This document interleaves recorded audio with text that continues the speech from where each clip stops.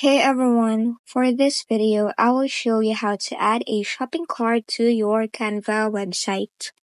For this one, we need a third-party website.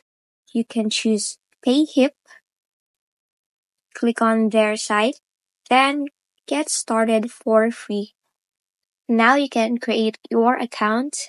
Just fill out the information needed for their account.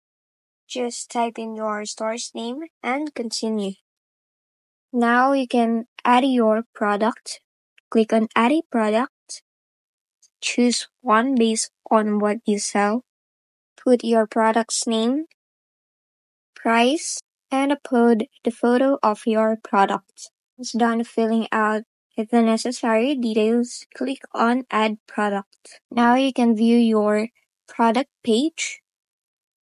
Go back and copy the link provided to you. Then go back to your Canva website. Here, click on Elements. Now you can search for Add to Cart button. Choose one and add it to your website. You can change its colors. Once done, click on the three dots on the upper part of the element. Then click on Link. Now paste the link you copied earlier and click on Done. Once you preview your website, if you go to it, once you click it, it will take you to the product that you put.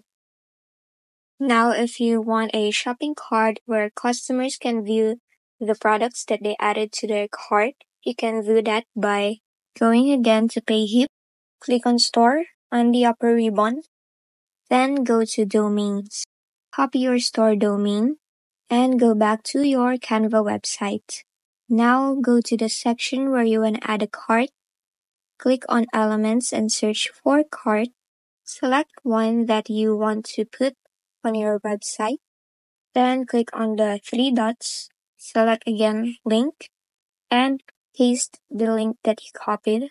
Then click on Done.